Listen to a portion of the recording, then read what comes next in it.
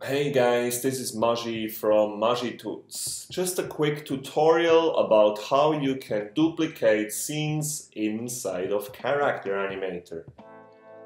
We have a fresh project open here which is completely empty at the moment. So the first thing that we are going to do is we're going to take a JPEG here and we're going to drag that inside of the project folder.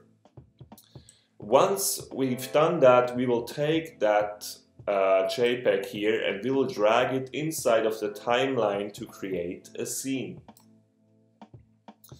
Once we have that scene, we would probably expect that we could just select that scene here and then press Command and C, Command and V then to copy and duplicate that scene. However, that doesn't work in Character Animator. And it also doesn't work on a Windows PC. If you would press Ctrl and C and then Ctrl and V, that also doesn't copy and duplicate that scene.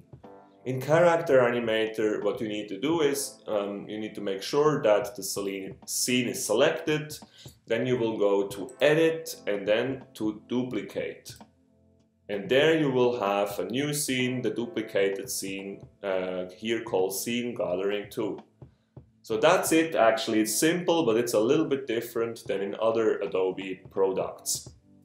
I hope this tutorial was useful to you guys. If it was, please subscribe to the channel, hit the notification bell, and see you soon in another video. I hope you have a nice day. Bye!